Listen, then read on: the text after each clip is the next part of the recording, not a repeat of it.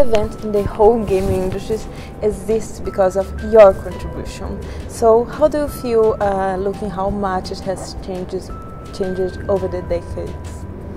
I'm very proud, first of all. I think that what I see when I look around are fans and a lot of happiness.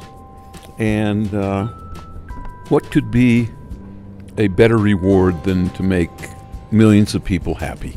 Is there a game that has a special place in your heart?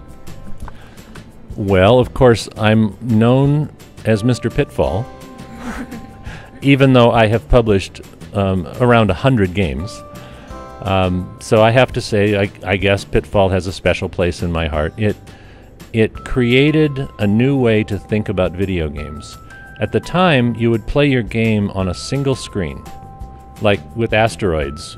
You know, you see the asteroids fly around. Well, when they fly off the top of the screen, they come onto the bottom of the screen. You know where they're going to go. You never leave that screen. When I did Pitfall, it created a situation where you could go screen to screen to screen, and the world could be as big as you want the world to be. And there were a lot of games after that, like Super Mario Brothers, and at least hundreds, if not thousands, of games very much like Pitfall. So, you know, I consider Pitfall to be one of my greatest accomplishments because of all of the other games that were created afterward.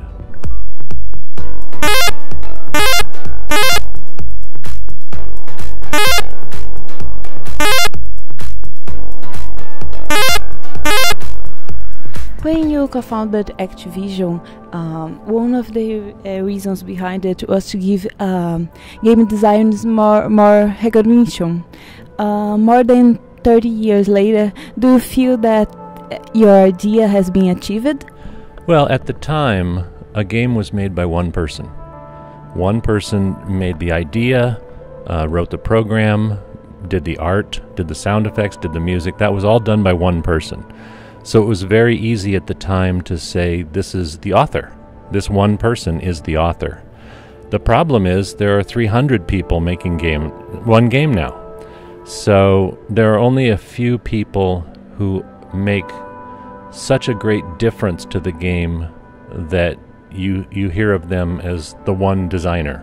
And when you were talking about your book, the Finding the Next Steve Jobs, you mentioned how companies should hire more eccentric people, the weird ones. Do you think that's something that's lacking in the video game industry? No, I actually think we have a lot of eccentric people in the game business. And I actually think that's one of the reasons it's so vibrant, because there's a lot of wacky things going on, and some of them are really cool. I think that the rest of the industries could look at the video game industry and learn a lot. Besides the weird ones, what do you think the other industries could gain from the video games? Well, I think games have broad appeal. I've always been unhappy that games aren't a bigger part of our school system. Games have been shown to teach people faster and better than just a classroom, and the politicians don't seem to understand the power of game technology. Do you think that people, young people nowadays, could build the entire learning system through video games? I know they can, and in fact, I believe every elementary school kid should be playing Minecraft at least, an hour a day. I think there's more learning going on in that game than you ever can get in school. And of all the games that you worked on, is there any of these that is especially memorable development? Well, you could say that all of them were my babies, so I have to love them all. But with every game, there's something special about it. I did a game called Grand Prix, and I'm very proud of the technical way that the cars were made to be very colorful and very large. There's something about every game that was very special and that I'm proud of. How is the key point to always being one step ahead in terms of technology? I try to keep up with sort of what's going on, but I also like to read science fiction, and I try to imagine what the future that I want to live in is like. And as a famous person once said, if you want to live in the future, the best way to do it is by inventing it yourself. And what kind of science fiction do you usually read? Oh, I read a lot of it. I mean, I think Neil Stephenson does some interesting work. I loved Ready Player One, that is coming out as a movie. I think that what science fiction does is allows you to kind of unstick your mind into what is versus what can be. And everything that you are irritated about, you should try to change. Like right now, if I lived in Sao Paulo, I would be irritated about traffic jams. So understand that when we have self-driving cars, the traffic jams will go away. Put me back for me control it. Being a pioneer in the industry, you must have a lot of curious or funny stories. Can you share just one with us? Well, a lot of people always ask, where do ideas for video games come from? And I was at a trade show, very much like BGS, but I was in the bus going from the hotel to the trade show. And I looked out the window, and there was a man trying to cross 10 lanes of traffic. Now, he did that because it was less expensive to park on this side of the road than on that side of the road. So he risked his life to save a few dollars of parking. And I commented to the person sitting next to me, there's an idea for a video game.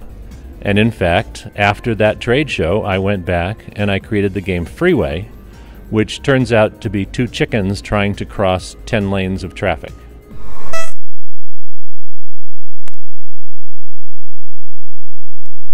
And you were working on a new way to play VR games. Could you tell a bit more about this project?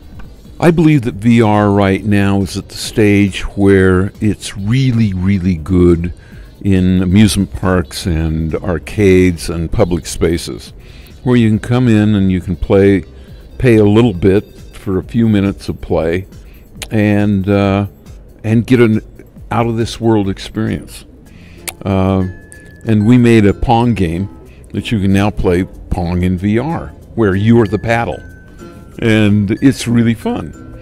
And we just completed one where it's called Ghost Manor, and you are in this haunted house that's really creepy, and you get scared. But see, in this case, you're moving around in the VR world, so it feels normal and real, and that's fun. Can you give a little advice for people, indie developers?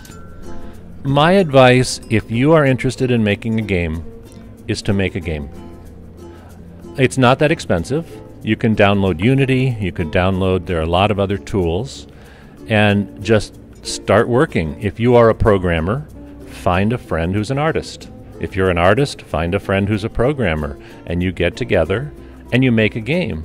And in fact, if you make the game and finish the game, you can publish the game. These days, you can self-publish, right? If you only sell one to your mother, you've still sold a game, right? You've become a published game developer. So just do it, publish it, and see if you like doing it. What are the changes that you want to see in the industry in the next few years? I always want to see more innovation, and I want to see some games a little bit like Pokemon Go, in which your world is part of your playfield, but with a richer gameplay. Pokemon Go didn't have it wasn't really fun. It was just running around and collecting. I think that there needs to be a game that uses your environment more than just collecting, that it's actually you're solving puzzles or challenges, and maybe even doing good. That could be fun. The mobile platform was a bit of a revolution. Instead of having the computer at home and a big TV, you now had a game console as powerful as a PlayStation in your hand that you could take with you.